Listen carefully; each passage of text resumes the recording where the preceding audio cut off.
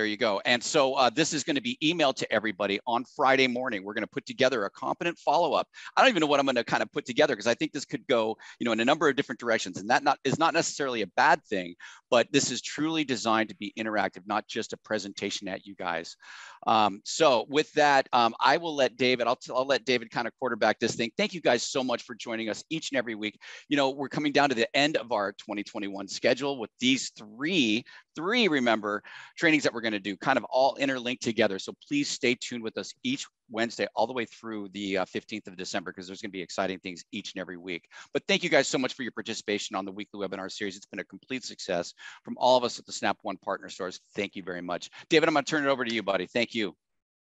Thanks, Gary. I guess I get to follow your boundless energy, so I'm going to do my best to back that up. But thanks everyone for joining. Yeah, we're super excited about this. I'm going to hand it over to Matt in a second to give a quick introduction, but let me tell you why we're doing this. We have this incredible passion and love for everything audio at Snap One, and throughout our partners here on the screen, who will be picking their brains and diving into some really fun topics very shortly. But what we wanted to do really is give you all the confidence to see that, hey, these guys are passionate about audio. They know what they're talking about. They've got the goods. They've got the products that can fulfill the needs of the customers. And I think you're going to find here today that you're going to love what these guys have to say. So, Matt, I'm going to pass it over to you for a little brief intro. Yeah, appreciate it. Thank you. You stole some of my words there, so I'm going to have to work around that a little bit. But no, as Dave said, as Gary said, thank you everybody for attending the webinar today. Thank you for everybody who's participating in the webinar. We've got a fantastic group of panelists here. As Gary and Dave have both said, a little bit different format than normal. We're not going to do a presentation. This is more of a conversation. So if you have questions, comments, ideas, thoughts, please drop those in the chat, drop them in the Q&A. We'll try and cover those either today or possibly in a future session as well. We are super excited to talk about home theaters today, especially as we get into the holiday season, because you've got a panel of very enthusiastic and passionate audio people here. I'm Matt Camp. I manage our audio business and the product management organization at Snap. And really, it's my job to think about audio all day, every day. That's what I do. And at the end of the day, everybody enjoys great sound. And it's our belief that everybody should have access to that.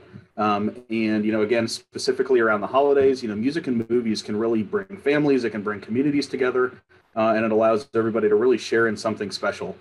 In addition to the fact that it's enjoyable, it's also really good for your businesses. There's actually a CE Pro study that was published this past year where it cited that nearly 60% of you saw growth in your home theater business in 2021, and you actually expect that to continue moving forward. So really exciting there as well. So it's our belief at Snap One that you guys should have access to all these products. So we've built and curated the best audio solutions, or what we believe to be the best audio solutions in the market.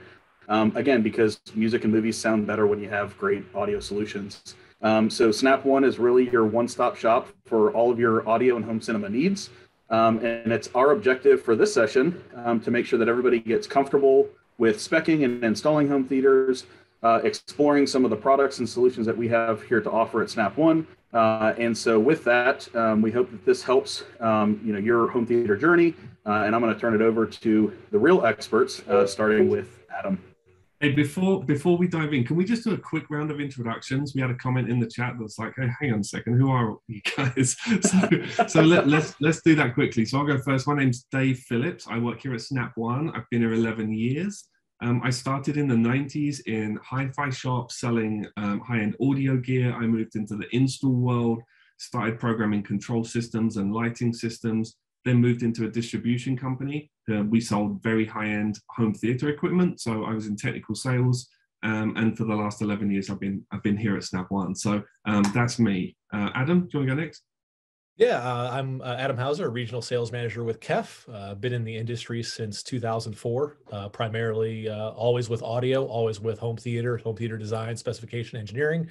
And yeah, bounced around all over. Been a dealer, been an installer, been a manufacturer, been in distribution, been a rep. Nice, brilliant. Alvin. Alvin Clement. I've been with Klipsch now for just over 20 years. I know I don't look like it, but it's been 20 years, sadly. Started in hi-fi just out of high school and worked in integration and retail before coming to Klipsch. So audio in the blood, and just like Adam, the cool thing about being on the dealer side first, right, before even coming from a manufacturer side, is we are just full of solutions way before they're even asked. And no, I'm looking forward to the panel in general. It's going to be a lot of fun today. Oh, thanks, Alvin. Brilliant. Seth. Well, with that, man, I mean, we all have the same story. That's no fun. I started the same thing on a sales floor, selling high-end products, high-end audio specifically, because like Matt alluded to, not only does it grow your business, but it's just more fun than light bulbs and shades to turn knobs to the right and make things play loud. So yeah, I came from that same world, and I've been on the dealer side. No, excuse me, not the dealer side, the manufacturing side since about 2015. So I also am looking forward to telling some war stories and how we can help you solve some of the woes it is in designing audio systems and delivering the best quality solution for your customers. That's the trick. We got them all. Thanks, Seth. Love it. So yeah, Adam, you're going to talk us through a little bit about qualifying the sale. Do you want to take it away? All right. Well, thank you, everybody. And yeah, that's what I'm going to be talking about. I'm going to talk about qualifying questions, some design questions, perhaps some objections. And I want to start off with just a couple little things to kind of get your mind rolling, get you guys kind of thinking about what it is I'll be talking about for the next few minutes. Great theater, great home theater, great home cinema is an experience. It's not a thing. A customer who wants a home theater isn't trying to just buy a thing. They want to buy an experience. Another little pointer that I love bringing up to dealers is, we talk about not selling out of your wallet, selling that experience, let the experience dictate the cost. And a pointer I love making out is, how much does a watch cost? How much does a car cost? How much does a house cost? These are questions that just can't be answered unless you ask more qualifying questions to determine what it is that person or customer is looking for. One of the largest issues we see with people who are designing or selling a theater is they haven't started off by asking qualifying questions. They dive right into selling the technological side of the theater. They want to start selling a projector, start selling speakers, start selling amps. And they haven't asked what experience that customer is looking for and what it is the experience they want to achieve. And this is where those qualifying questions come in and why they're just so darn important. So to get very technical on this, I'll kind of give you guys the best definition I could find of a qualifying question, just so we're all on the same page. And it's going to be tailored a bit to home theater, what it is we're actually selling here. So a qualifying question is intended to surface important information that will help you design the desired experience for your client. Qualifying questions are fact-finding missions. You're looking to figure out what it is to achieve their goal, and so you can maximize your efforts. By asking better questions, you don't have to work as hard. In my experience since 2004, I would say that the qualifying questions are actually the most important part of the sale or any project, far and above everything else. I won't say that asking the wrong qualifying questions or not asking them completely or not even asking them at all won't lead to a good sale or a happy customer, but asking the right qualifying questions will certainly lead to you most likely exceeding their expectations. You'll find that you were able to exceed maybe the budget the customer had in mind. Even more often, you'll exceed the budget you had in mind. We walk up to the customer's home, we judge their car, we judge their house, we're judging the book by its cover. But if we ask the right qualifying questions, we may find that very often the project's actually worth more than we even thought it was. So to kind of reiterate again, why are these qualifying questions so important? It's because they tell us what the client is feeling and thinking about what they want to do. It's their emotions they're answering questions with, not resolutions, not Dolby Atmos. They're telling you what they want to experience. And these are the answers they're giving you are all based on things they knew ahead of time. You didn't give them the ideas about a projector or a TV or surround sound. This is what they knew ahead of time coming in. So you learn so much about what their experience is with home theater, home cinema with these questions. Even though all of us here pretty much sell technology, the feelings and thoughts on these customers are not based on technology. They're based on the experience they want technology to give them. No one buys a speaker saying, I want a speaker that can play up to 25,000 hertz. No, they want a speaker that can give them goosebumps. That's the technical aspect they're looking to purchase. So there's no specs, no pricing, no cost, just purely experience, which is totally priceless when it comes to these qualifying questions. So qualifying questions do have a general form that we'll quickly touch on. They should be open-ended. We don't want questions that have yes or no answers. We want questions that make the client think and dive into what it is they're looking for. We want to draw out emotion. Don't ask a client, hey, do you watch movies in here? No, ask, what's your favorite kind of movie? What's the first movie you want to watch in here when we get it finished? Have your qualifying questions go from broad to more specific as you dive deeper.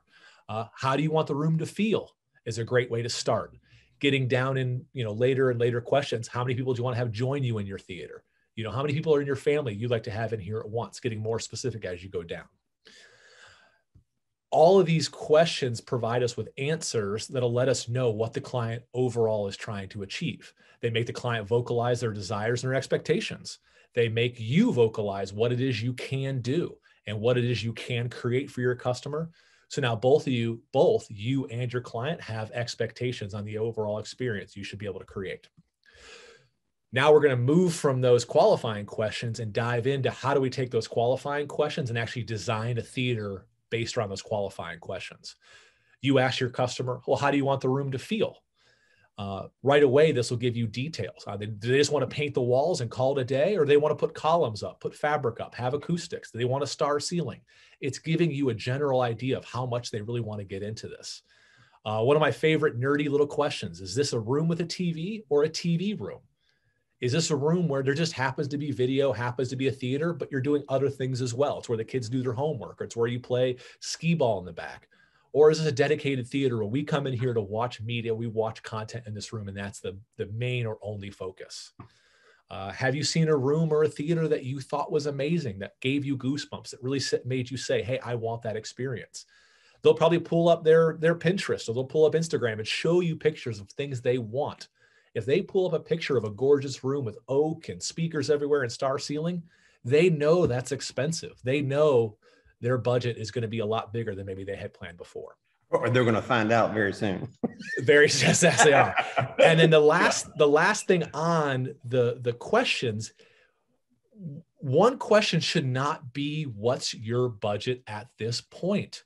We want to let the experience drive them to their destination, to where we can inform them, okay, you want the oak walls, you want the columns, you want the acoustics, you want the latest and greatest surround sound. Your room's 20 by 50. Guess what? It's going to be over, $150,000 based on the, what you told me you want for an experience. They may go, sure, great, awesome. Or it might go, oh, okay, we need to back off a little bit. Get to the experience first before you start diving into budget questions. Let them state what they want to accomplish, then discuss budget, because you can say to them, well, the reason the price is this much is because I wanted to give you the experience you were looking for and potentially exceed it as well. So when you take these design questions, you take these qualifying questions, and now we can get into the design questions. If you're a customer, when you ask the customer, hey, how do you want the room to look? And they say, well, I want the biggest image I can possibly get. But they also say they wanted floor standing speakers. Well, now in these design questions, you can say, well, hey, that's great. Let's do your whole front wall as the picture, but we're going to need to take your floor standing speakers and put them behind an acoustically transparent screen. So we're going to design it like this. So now you have the budget for a bigger screen, bigger projector. You have a budget now for an acoustically transparent screen, which means I can hide subwoofers and things behind it as well. So I've created designs based on their needs. asking a customer, hey, what's your favorite movie or what's your favorite type of movie? I had a customer recently who actually said their Marvel movies were their favorite. They went and did the Marvel movies at the theater. That took like 4 days to watch all of them all at once. And I said, well, if you're a Marvel fan, you have to have Dolby Atmos in your theater. So we need to put speakers on the sides, speakers in the rear, and speakers in the ceiling. Let's point out the locations where they need to go. Selling a 11-channel system was sold because they love Marvel movies, not because they wanted Dolby Atmos. Right. And that's where. If I can jump in real quick, because I don't want to miss it, to back up what you're saying, that acoustic screen point you just made is massive for like acoustic nerds like myself, because when you have an acoustic screen, you don't have to use those horizontal centers.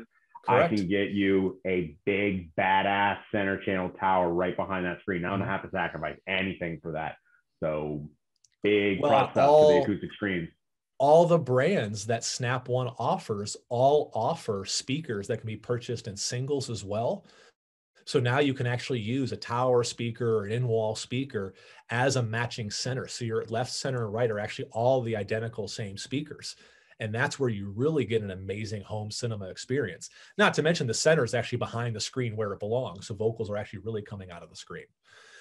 So all of these things kind of blend together for the client to tell you the experience they're looking for, allowing you to kind of dictate the design based on their experience. And by doing this, you'll always find the budget's increased, the experience is increased, and generally everybody's gonna be happy. But oh, by the way, you overcome almost all the objections of the client if you base it on what experience they're looking for. If they say, I want a star ceiling, and you go, okay, well, it starts off at $2,500, and they go, nah, never mind. Well, there's not an objection there. They're just saying, hey, I don't want to spend that much money on it, so I'm not going to do it. If they say, oh, well, that's what it costs, then I guess that's what it costs. Objections are completely molded differently when you base it on experience. I'm guessing all of us have probably been to Disney World. Maybe some of us have been there with kids. Little kid wants the Mickey Mouse ice cream cone. It's like $7 a piece. You're going to end up getting it because they want the experience. Right. And that's and you want to make your kid happy, right? Yep.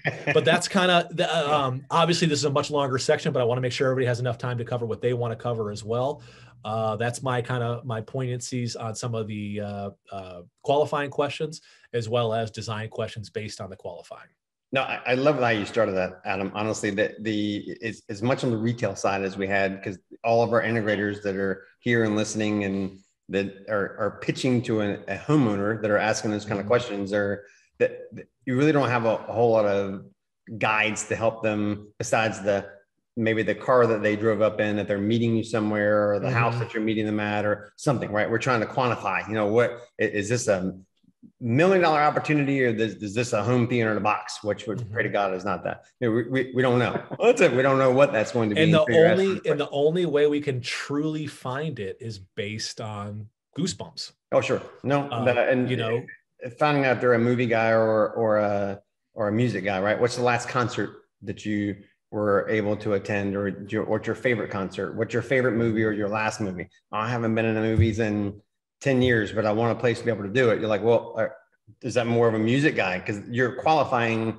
what their experience level needs to be. I mean, I did just see a concert. I watched Stained, right, which is one I just did not more than a month ago. No, it's absolutely insane, and I want to replicate that in my theater. That's what I wanted to do. You're like, well, okay, that's on the top end of the experience level, and to be able to get that, right, that's the whole level of experience for us to be able to do. But we can quantify it. We can at least turn it around. Going, all right, well, that is more on the ABC that we're trying to provide that the homeowner. So if it's a good, better, best type of opportunity, that highly suggest for everyone. So again, we don't go back in our pocketbook or their pocketbook and say, well, that's $100,000, or at $50,000 or even at $20,000, this is what you're getting at those levels. So about that time frame, they have an understanding. If a star ceiling really is $2,500 or more, and they're going, yeah, I didn't know. I saw the picture on Instagram, to your point, which I love. They saw it. I want that. I need somebody to help me understand, what that costs, because there's a big difference in a Mercedes and a Pinto. Here's the dollar amount, right? To be able to get there, to be able to quantify that. The other thing that I love about that, Adam, is that this will oftentimes lead you to a successful install.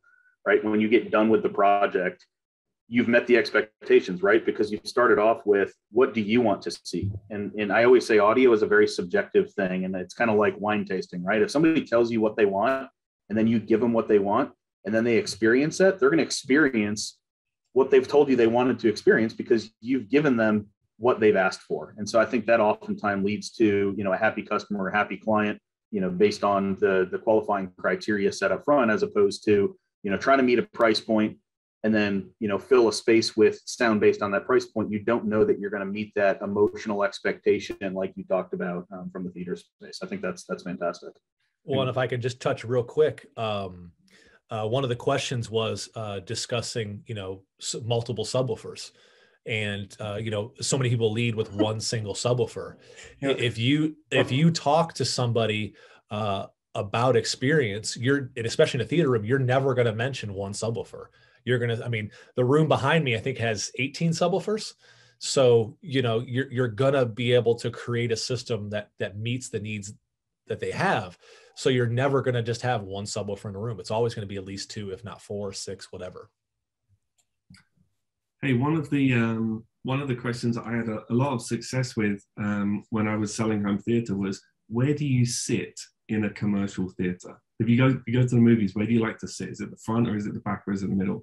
And that gave me a lot of clues on the experience they were looking for. You know, the size of the screen relative to the seating that they're sitting in, and just the kind of completely enveloped in the experience, or the kind of the sitting back, you know, right at the back with a much smaller relative image size. So, but that was one of the questions here. So what? I've never heard that before. I was like, oh, all right, well, good point in the perspective. Yeah. What other questions have you guys come across that helps with qualifying home theater sales? Is it safe to listen to 18 subwoofers for extended periods of time?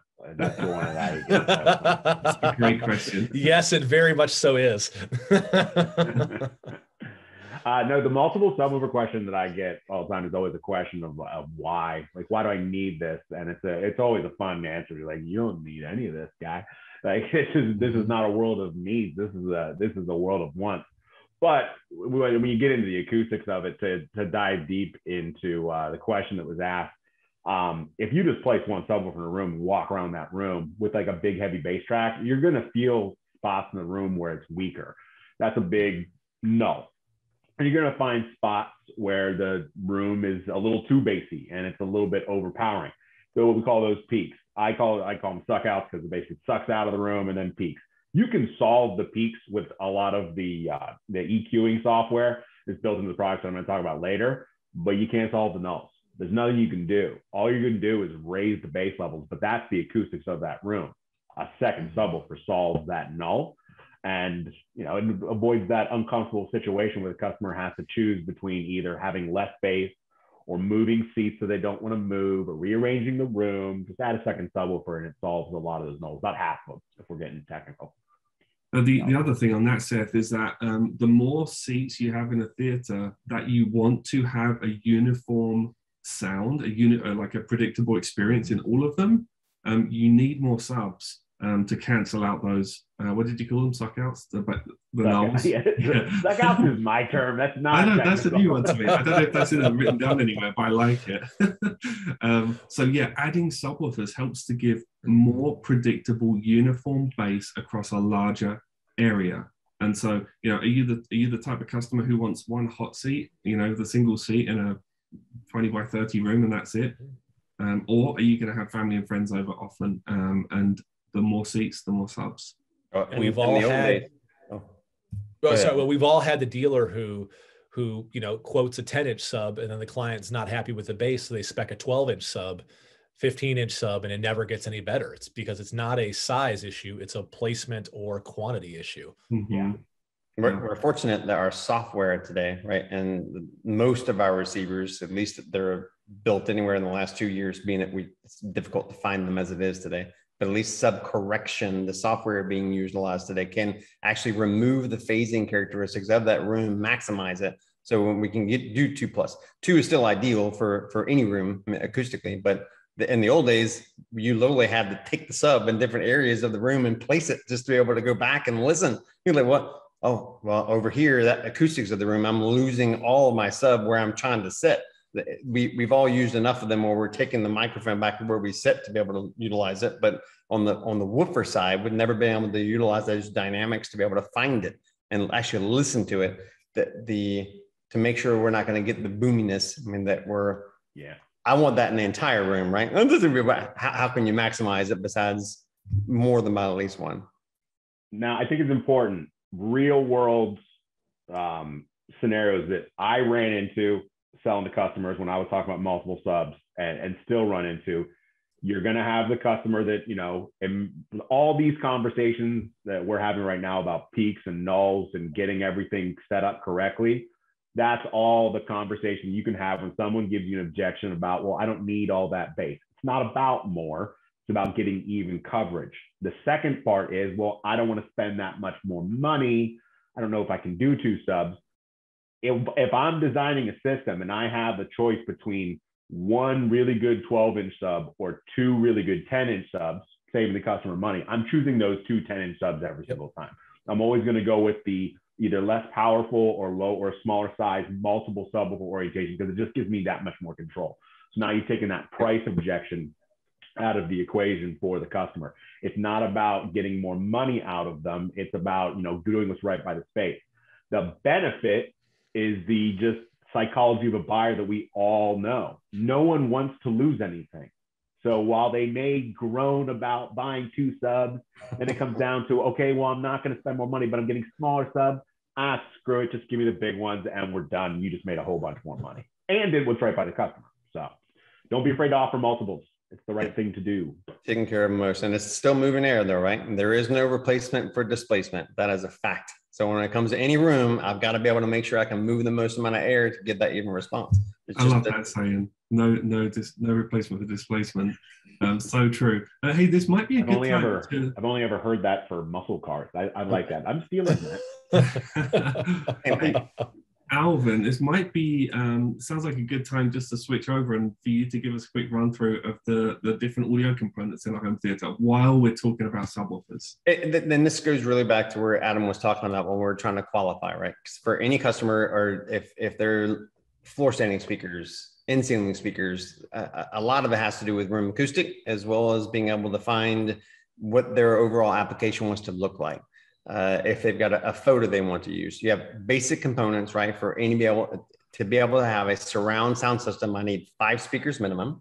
We were talking earlier about multiple subwoofers. They're traditionally used. If it's a 5.1, that will be 5 speakers. That's 1 center channel, 2 front speakers, 2 rear speakers, and your subwoofer being the 0.1. There's up to 12.4 if you want to go to that level with 4 subwoofers, et cetera. But the basic understanding for any customer is to make sure we have to have a qualified center channel where 70% of our dialogue, right, our left surround, our right surround, and 2 rear surrounds. That's all going to be dictated based on the size of that room. If it's a 20 by 20, if it's over a garage, if it's going to be a 20 by 50 is what Adam was suggesting earlier, we're going to have lots of surrounds, right? We're going back to that theater design of what a real cinema is going to be and how we can tether those rears to do so. But you're having to ask that customer the same thing. What do we want to install? In-ceiling speakers, right? That's our most margin. That's our most control. That's going to give us the most amount of directivity. If it's going to be an Atmos theater, if we're going to expand, I have lots of control. And most importantly, we go back to that same area that it's very easy to choose, whether it's going to be say a 6.5-inch speaker or an 8-inch speaker, but multiple levels, you start there first. Whether your experience level brings you back to, I only use 8-inch in-ceiling speakers. That's my favorite. That's what I do. Great. You speak about how that's going to be utilized. An 8-inch in-ceiling is going to give you a little bit better bass response than a 6.5. Again, we go back to that displacement thing. It's a little bit larger, so it's going to have a little bit better frequency response to reach down to those levels you want to use for. And more importantly, you have ultimate control. All of us make product that's going to have the ability of aiming itself to some degree, whether it's an Atmos like a tower where it's designed to deflect off the ceiling. So you get lots of reflective properties there. or if it's going to be more in ceiling based, where I have, again, ultimate control to fire it down to whatever level that I'm looking for. Same thing for my rear surrounds. That goes back to the same kind of concept to where you're inside that customer's home. He didn't tell you that he had a room that was already built, right? That, let's say it's a 2-story house. You know, you can't get above the ceiling there. So let's make it a little bit easier for yourself before you're suggesting a design where we're going to use bookshelves or floor standing speakers, because you've got to be looking at that first, right? I know he may want that star ceiling, but if it's a star ceiling simultaneously with a room that's already finished into a house that's, say, a retro job where it's already complete, your installation labor is going to go through the roof. You can do it. You just need to make sure you're qualifying that first. What I love about Snap One in general, no matter what brand you're choosing, if it's your grandfather's Bose, right, to today's products that you've been listening to, it's more of a technology question. If you're loving horn-loaded speakers, direct radiating speakers, omnidirectional speakers, Snap One has some sort of component that can do anything you want it to do if you're asking the right questions, and if you're, more importantly, telling us the kind of solution that you're needing it for. If we're looking at an exterior wall where it's a new construction home and customer wants to use M-walls, you already know that you've got very minimal depth there. So an M-wall speaker is going to be difficult for you to do. You need to be thinking about on-wall. All these things need to be going through your head first before they're looking for a home theater experience, and your design isn't going to be something that's going to be easily done. So it's looking at those small components first. Everything that you can utilize here at Snap One does have something for it. So it can keep a similar horn, direct radiator, speaker configuration. I mean, where it can be on wall, it can be outdoor design where it's more of a box style product. Snap One sells a lot of commercial product also. So it's based in the cinema world or the professional world here as well. So the ability to change that design is easy. It just comes down to, again, more what the demand of that room is going to need. Receivers, right? Everything has to have an amplifier. Whether it is a receiver AVR, audio video receiver, 5.1, 7.1, how many channels do you need is going to be dictated based on what the solution is going to need. Is the customer trying to utilize a pair of outdoor speakers as a secondary solution to be able to run off of another amplifier off of the app that they're using on their same smartphone? All those products are available at Snap One today. You've got to be asking those questions. Where they're looking for their secondary source of audio. Don't laugh. I was a big bathroom guy, right? Where are you spending every day that you're getting ready for your day is in the bathroom. That should be a primary zone for you to have in your audio system in your home. That's a way of pitching that, because they're in there every day, whether they're using a Bluetooth speaker, whether they're utilizing something they're buying today. There's a way of networking that to have a simple solution in their bathroom where they can listen to their Christmas music, because we're in the middle of that today. Qualifying that is super important. Asking those questions right in the middle of it. You definitely want to not turn over any opportunity. Outdoor and the bathroom were always a guarantee in your zones, always. But you had to ask, because they didn't even know it's available. What do you mean? You can put something in my bathroom? Absolutely. There are single source products that we make today where you've got 2 different tweeters for wide dispersion that are weatherized that can be in a single bathroom, or we can do, as Seth suggested, do a subwoofer and a full 2.1 solution in there too. You can do whatever you want. So you've got full functionality based on what level of, if they're a more music related or movie. Subwoofers, we talked about having multiples, answer most of everyone's questions, I'm assuming, out of the gate. Making sure it's a newer AVR. If that customer has an audio video receiver they've had for a decade, right, which is where most of us started selling these products, finding out what that is out of the gate is super important, because it will not have the software, the ability of working in today's environment. You're going to need something that's going to have full functionality on CEC and HDMI to configure to that monitor they may already have or they're trying to buy. I mean, the more they're doing and buying for a fresh install, the better. Ideally, don't use any of the older product that they may have stored over the last 2 or 3 decades, because everybody's got old speakers. It's easy to do. Or old amplifiers. Amplifiers are the worst. A basic configuration for a home theater is super important. We talked about exterior wall out of the beginning. Let's say there's a fireplace.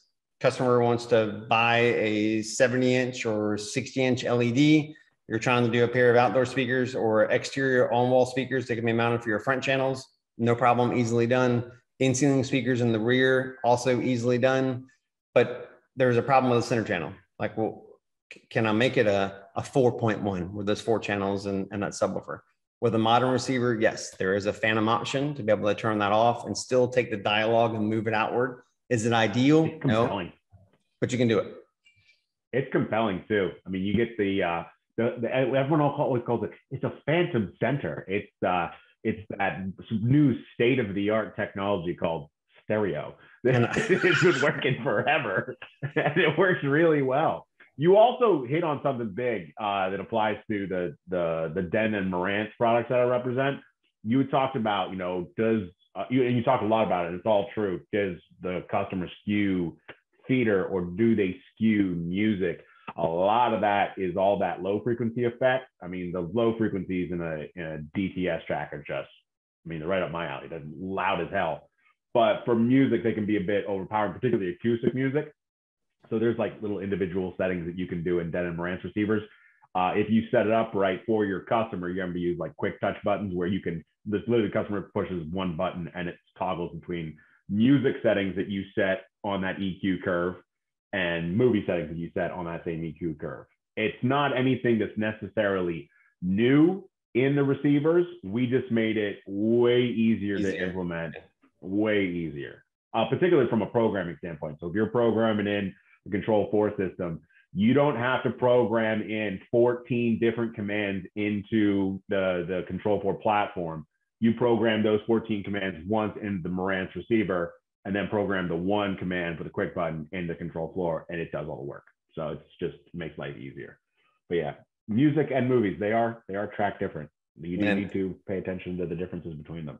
And it's synonymous, right? Because that same customer that's asking those questions, he doesn't know. They don't know what to Seth's point, a star ceiling is going to cost. They have no idea. They may have seen a picture somewhere, but they're going right to you. So many stories of working on the retail floor where they come in looking for something, and without at least on a retail floor, you have a price tag where they've seen something. They have an idea. Instead of asking the integrator, I don't know what a 1 carat diamond cost. I'm like, 1 carat diamond cost can range huge. From a colorless, right, or minimal all the way down. They don't know the scale. I don't know. I need you to help me. I always did it a good, better, best. Always, no matter what. Dude, it was just my anniversary, and I just bought a nice pair of earrings for my wife from my jeweler. Yeah. And I got to taste my own medicine. Like, he taught me so many things that I didn't know that made me spend more money. And I didn't want to, but I did it because he had all the tools. It's not the customer's job to know all this stuff. It's our job. So when you have those opportunities to make someone's life better, and she loves her earrings, so he did a nice job. I'm sure. But it is one of those things. Like, I spent a lot more money with the guy than I intended to.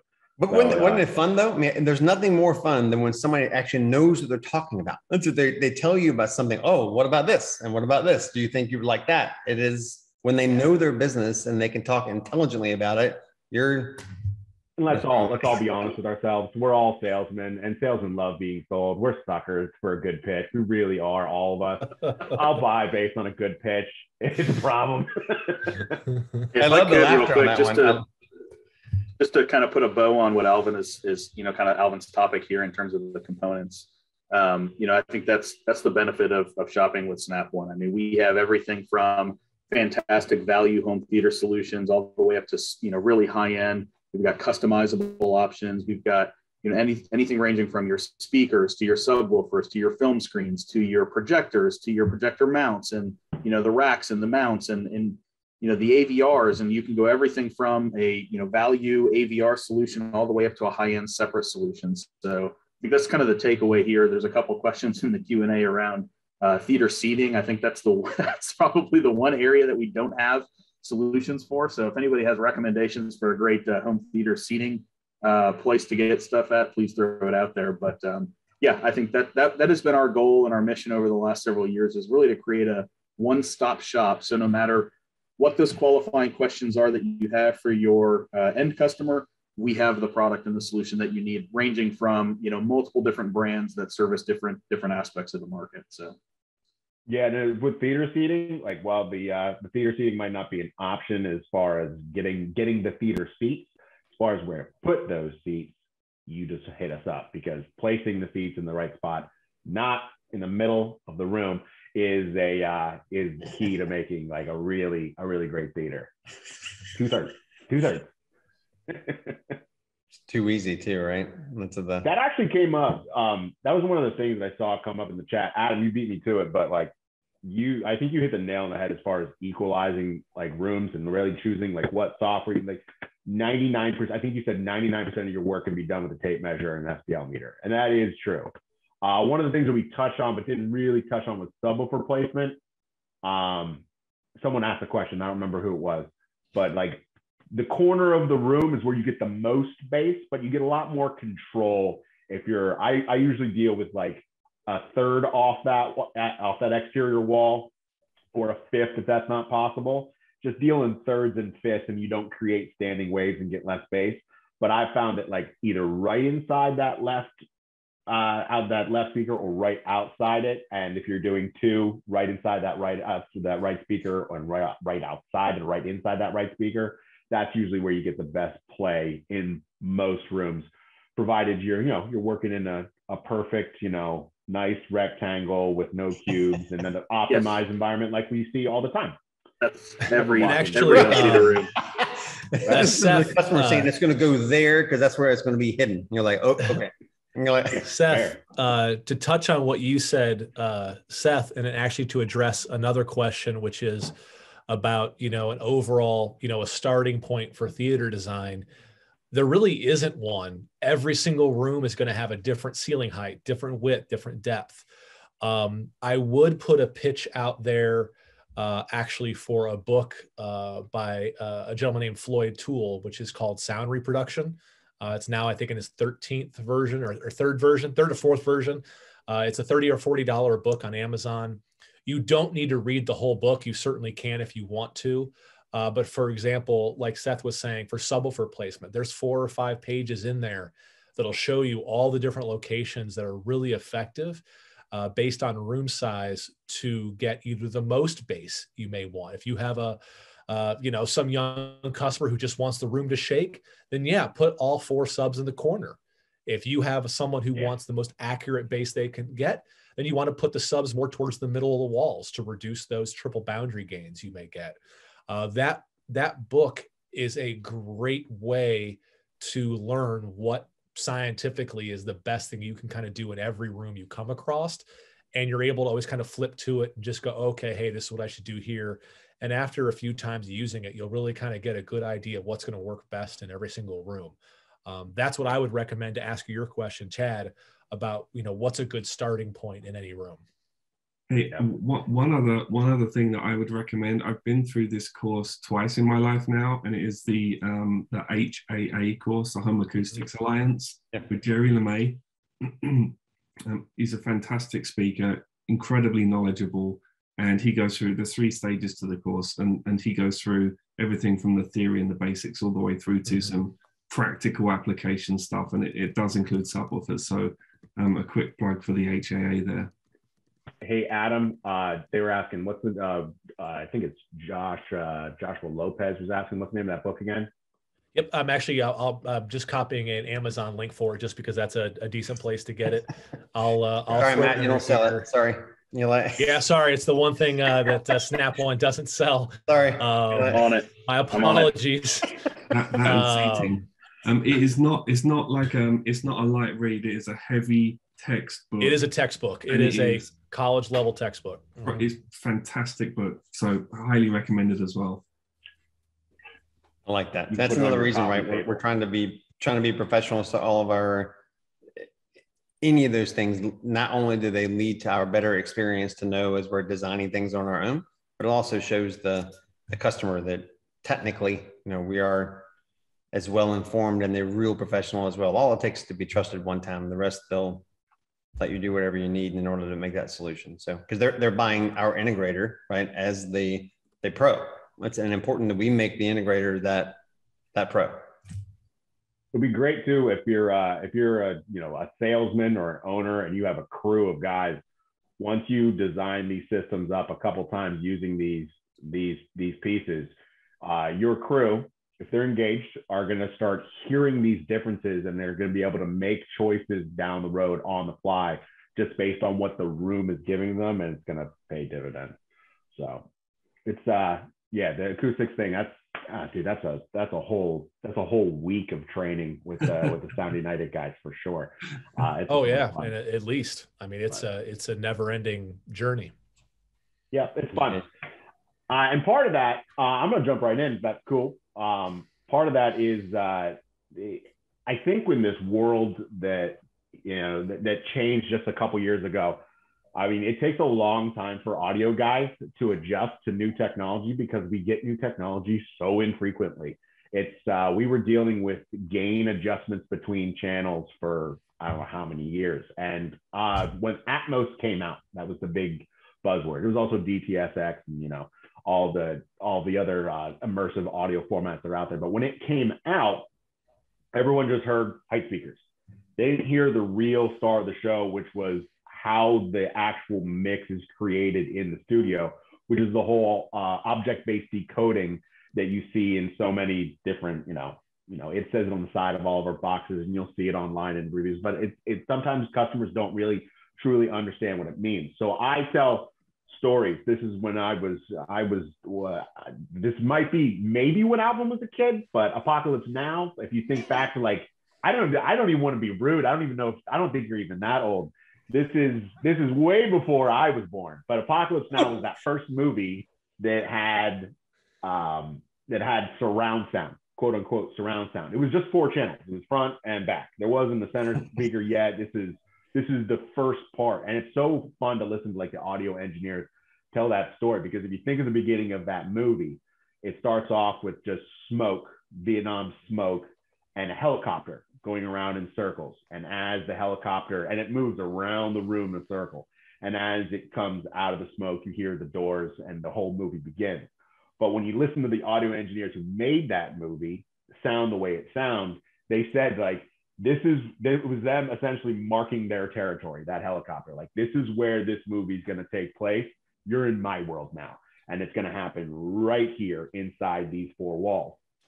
And that all they were doing was just raising the volume of one, and while it simultaneously lowered the volume of a different speaker to make it appear like things were moving, just using imaging between the speakers to move it throughout the room. And that's the way it was for years. I don't know how many decades. And then everything changed with object-based decoding. And I'm going to nerd out a little bit just because I don't know how to describe it better. But this is essentially what it looks like on their screen. So that all these little dots, they're able to program in where things are coming from. So that, I promise I won't do PowerPoint. But it's just something that I got to show you.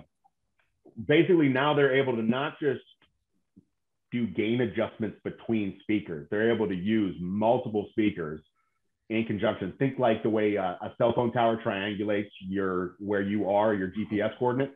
They're able to do that with audio, where they're able to do it with the size of something that's moving through the room, whether it be a baseball or a jet engine.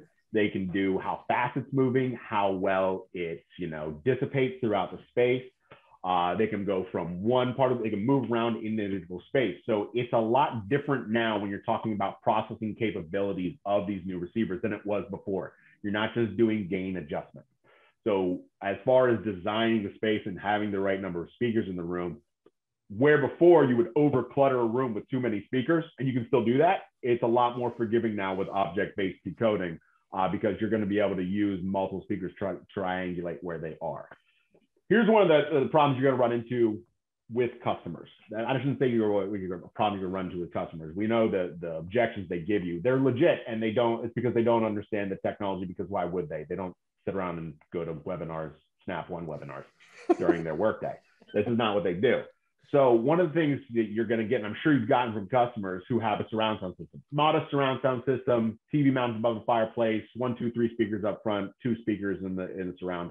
They're buying a new receiver, and it has 7 channels, and they look at you like, well, why? I only have 5 speakers. Why do I need 7-channel receiver? I don't need 7 channels. I only have 5 speakers. So let me get the less expensive thing. And if you don't have a good answer for that, it's one of the things to remember. It isn't there. The benefits for you when you're selling AV gear is if you have a multi-channel receiver, ours go up to 13 channels. 13 channels of processing, 11 channels of amplification. If you have that many channels of amplification and you don't use any more than 5, you're still getting benefits because the processor inside those receivers is going to be able to decode more objects. So if they go with that regular run-of-the-mill, let's call it like a 3700 from Denon or like a 2700 from Denon, they're not going to get the benefits of DTS:X Pro, for example. DTS:X Pro can take 30 channels of information, 30.2 to be exact, and it can distribute that metadata to your 5 speakers, giving you better placement within that space without you buying more speakers. But if you don't go with those flagship products, you're only going to get 11 channels of processing. So the customer is going to miss out on 2019 channels of information that's already in the metadata of whatever it is they're watching. Yep, it's a real cinema mix. You're right. Yeah. Right, it's built into there. It's nice too because this is built into whatever's there. So they don't need to go and rebuy Star Wars Blu-rays for the 4th time. Like it's all in there. We just have to be able to extract it, and the better receivers can do that. So just because the customer has less speakers than what the processing capabilities or even the amplification capabilities that you're giving the particular speakers doesn't mean that they're not going to get tremendous advantages in their space with less speakers. You notice it, especially with 5. I mean, you can just get stuff moving around the room. It's crazy. So there's a bunch of other tricks too, like you can do, and that's one of the, so back to that, that object-based decoding world, you can play tricks now. I'm a purist. I'm an old school dude. I can't get out of my own head. It's not my fault. I was raised poorly in the audio industry.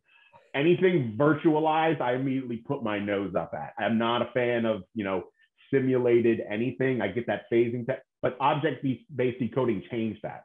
So now with all of that metadata that's there, I can virtually fix all, and we actually have it built into Denon & Marantz receivers, a speaker virtualizer. You can virtually simulate height speakers. And it is wild what just 5 speakers, 7 speakers at your level can simulate from a height perspective, as well as like just a good pair of speakers. We can simulate as far as height speakers can do, all because of this object-based decoding phenomenon we have. There's a lot of different encoding that goes out there as far as the different formats that are available, Aura 3D, IMAX Enhanced, DTS:X Pro, Dolby Atmos. We have them all in all of our receivers. You're gonna support all of them. How many channels of processing that we can get, like DTS:X Pro, is going to depend on which model that you buy. But a customer wants the most enveloped stage receiver, and having the ability to get that data out and play with it is paramount. So, and now I know we're talking power. I know nothing against Paulie and his 1 watt to move speakers, which is awesome. But also, we also have the ability to add external power. So if you're talking about getting the most out of your speakers, even something as efficient as the clip stuff, having external amplifiers is huge. So if you look at our top models and you see a 13.2 channels of amplification of processing, 13.2 channels of processing, but only 11 channels of amplification. If you've got a 13 channel speaker system, that's just an advantage. That's just an opportunity for you to amplify the most important speakers in the sound system up front, give the customer not only better reproduction of movies, but get that front sound stage just rocking with a dedicated stereo amp running off of that receiver to run your front. And then I saw Alvin, he was doing the little money. Yeah, baby. Money, more money. Well, and there's nothing better than stepping up, right? I mean, that's to your point. We want to get our customer with a product that we can always add on to, and that we want him calling back about, oh, hey, I saw X, right? And that I want to add to, or I want to add that bathroom, or I want to do whatever, whatever those things are. That's the next step. Customer for a lifetime. And Caesar just brought up a good question. I'm going to answer this live because I don't want this to come off. I'm going to talk about my brands and my brands, but I don't want it to be necessarily about my brands. It's more about the sales practice of selling better audio gear. I'm going to use Marantz specifically because the Marantz 5015 is our best-selling receiver because it's our least expensive receiver. That's, that makes sense. Marantz is that aspirational brand that people want, they strive to own. It's that next level up from, the other, the other brands that are available. It's something that, we get stories all the time, people passing their Marantz equipment down to their kids. And the 5015 is, it's a whole bunch of channels. It's got all the decoding. It's got HDMI 2.1. It's got HEOS. It's got Bluetooth. It's got everything that I want. And it's the cheapest one. I'll take that one. That's the conversation that you can have with that customer, Caesar, is, well, that's a great option. And the 5015 is going to drive, those clip speakers or those cast speakers that you're buying from Snap One perfectly fine. But if you jump up to the 6015, you're going to get pre-out and you're going to get preamplifier mode, meaning you can take the 6015 home, just like you take the 5015 home today, play with it. And then in 3 months down the road, you come back, get an amplifier from me, plug it in, pop that receiver in preamplifier mode. It will shut down all those internal amps, and it'll be like you got new goddamn speakers because you're getting real power. I mean, we all remember the first time. I remember the first time I heard, like, when I first owned real power. Like, I only had receivers before, and some from work. I had a big, I think it was Rotel, a big monster boat anchor, like 350 watts by 2. It was a hammer, and I plugged it into my existing receiver, and it was like I felt cheated. Like, what have I been doing with my life this whole time? It was so much better. Another great reason, Seth, to go with, quote unquote separates is you've got dedicated power, you've got dedicated processing. You just talked about how processing technology has changed over the years. Well, you may have a preference in terms of a certain type of sound. You may want more power through your power amplifiers, and the ability to upgrade your processing over time by having separate components also allows you to do that. So, we've got Parasound dedicated power amplifiers that you can put, Marantz preprocessors in front of those to power some, really, really high-end heavy speakers. Typically, the more power, the more current you provide to a speaker, the better it sounds. Obviously, you can change the technology of the amplification, whether it's, a traditional Class D amplifier to going to more of your old school Class AB amplification. So just, stepping up from an all-in-one box to a solution where you really have dedicated things for dedicated parts of the job, can help improve that experience, and then also can help improve you, as Elvin did before, make a little bit more money as you upsell that project. So great options there. Again, kind of all the way from that value to that high end. Yeah, and shout out to the Parasound. I was in a customer's house who was in a well-known R&B group. His name was Wyclef, and his daughters blew the hell out of his system. I mean, drivers flew across the room. I mean, and if I ever did that to my dad's system, I would have been like hiding in the corner, and they were like, yeah, we were rocking. But blew up his speakers. So I was there fixing speakers, and he had a whole rack of Parasound stuff. I think there's like 13 channels in his dedicated theater, and that stuff's awesome. That stuff really rips. Nice job on Parasound. Well, we got about 60 seconds left of our allocated time here, but there's a question that we've got here from Patrick that I wanted to cover really quickly before we switch off for the day. But here's a question. What are examples of customer objections you've had in your careers when trying to sell a home theater versus the typical in-ceiling mixed-use room that most clients default to? For example, getting the customer to make the jump to a proper cinema room from just a surround sound system in a family room. So this example is going to be existing retrofit projects, not new constructions. Existing well, I mean, retrofit. if there's no desire for them to have that experience, there has to be a purchasing desire in that customer. And so if they're saying, yeah, like the theater behind me, yeah, no interest, I don't consider that an objection. They're just looking for a media room. They're looking for a multi-purpose room. Right. So outside of room acoustics and maybe lighting, mm-hmm. I mean, it's pretty fair to say that we can make a pretty incredible audio experience in a room that is a more family media room Heck style, yeah. right? We can still go pretty big. Some of my favorite. Yeah, just because it looks like a living room. Yeah, exactly. Just because it looks like a living room doesn't mean it's not going to be amazing. So take it and run with it. I mean, you know, like, okay, this is a game room. Let's give you goosebumps. Let's figure out how to do it. Yeah, I think that's a really important point in all of these conversations, that you don't have to have a dedicated space to have a movie room.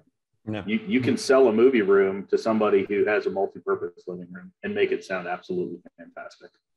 And get creative with it. If you look at, again, some of the technologies you have available from the guys on this panel, you've got some unbelievably great in-wall and in-ceiling speakers that they disappear until you turn them on and they melt your face off. You also have, through the Marantz and the Den receivers, you have multi video outputs. So you can have that TV mounted on the wall, you know, inconspicuously, just like a normal media room. But then up in the soffit, you can hide in that projector screen, program into the programming when it's time to watch a movie. That projector screen comes down out of the ceiling, it switches to that other HDMI output, and you get the benefits of a giant screen that goes away when you don't want to see it, and real speakers that always sound good. You know, you can make some really good, smart and creative choices in design to give customers what they want, but then you still get to do what you want and deliver an overall better experience. The customer at the end of the day is going to be happy with. We got one more question worth touching on. I think this might be one for you, Seth. So Reginald's asking if we're going to be using a second or third HDMI output on a receiver. Do we need EDID emulators in the project? One of the things that I run into is, you know, you have sometimes if you're getting crosstalk, it's basically they have to identify each other. Back through that EDID just shuts up the middleman, and it makes that just a one-to-one connection, which is nice. A lot of the time, whenever you're running into the need for those, I hear the situation where I run into it the most is whenever people are using Baluns and powering them using the hot port on the TV. You're going to get voltage drops on that potentially, depending on whose Balun you're using. So if you ever run into that, there are some products out there that solve that voltage issue. I can dig them up while we're waiting. But you shouldn't necessarily need an EDID emulator in that project. It should be able to differentiate between the two. But if you run into a situation where it's giving you problems, swap on that EDID, just emulated like you did before, and it'll solve it for you. Fantastic, brilliant, thank you. Yeah, I think we've answered the majority of the questions here in the chat. So I think we're probably at a point where we can wrap this up for now. So guys, thank you for coming and sharing your knowledge with us. Thanks everybody who's joined us here and dialed in. We've had incredible attendance, and everyone stuck around the whole time, which makes me really happy. Don't forget, we got 2 more of these. So next week we got the video one, and then the week after that we've got installing it, right? And we're going to be going into a little more depth on both of those. So yeah, thanks again. Remember, you can buy it online. You can come and shop in our local stores. We've got an incredible selection of really very beautiful sounding audio equipment that you've got to check out. And with that, I'll pass it over to Gary to close us out. Yeah, guys, this was such a great dialogue. I think we're hitting our strides right now. We could definitely extend this thing another hour and a half, but unfortunately, you guys are so expensive to get on this show that it's tough to coordinate. I mean, you guys are the best of the best, but you did commit to coming back here in 4 more hours. So go get your lunch and get your butts back in here, because we're going to do this again. And I urge anybody, if you had to bail out or you got team members that you want to have attend today, register today, and we're going to continue this conversation. But guys, really quick, to sum this up, I think the takeaway was really selling the experience. Adam, you did such a great job. The line that you said about surfacing the customer info really resonated with me. And it meant our positioning and our posturing to allow that conversation to have happen. You guys saw, and thank you guys for manning the questions here, because a lot of them were really based on that dialogue in our comfort zone in making this are taking these projects to the next level. Thank you so much on that. Yeah, Seth, so your speaker placement and multi-channel amplification, thank you so much on that. Matt, you talked about a little bit about some of the reference designs that you have been privy to. Guys, anything you want me to get in the follow-up email, which is going to be in their inbox Friday, you get to me. I'll package it up. Think about it over the next couple of days and get me some more assets that I can put into the email, links, whatever. Yeah, like that book link. I got that as well. So thank you for that. I'll put that in my follow-up. Alvin, you're upselling and on the ways and some of the stuff that you have experience with, and thank you for your comfort in helping us with that dialogue. Great stuff today, guys. We're going to continue this in 4 more hours, like I said. Everybody look for your email on Friday morning. And yes, as David alluded to, we are the Snap local community. We're here for you. We've got counters, we've got experts, and we're going to continue to train you guys each and every Wednesday. I expect everybody back here to complete this series next Wednesday and the Wednesday after that. Sign up today. We'll pass it to your team. We're all about helping you guys out. And what a great dialogue. What a healthy discussion today. David, Adam, Alvin, Seth, and Matt. Thank you, brothers. Thank you so much. We'll catch you a little bit later on today. Make sure you go to our webinar YouTube to our archive and our webinars, and you'll see everything that we've covered over the last year. Here for you from all of us at the Snap Locals, Snap One. Thank you so much. Stay safe out there, guys. Take care. Peace. Thanks all. Cheers. See ya.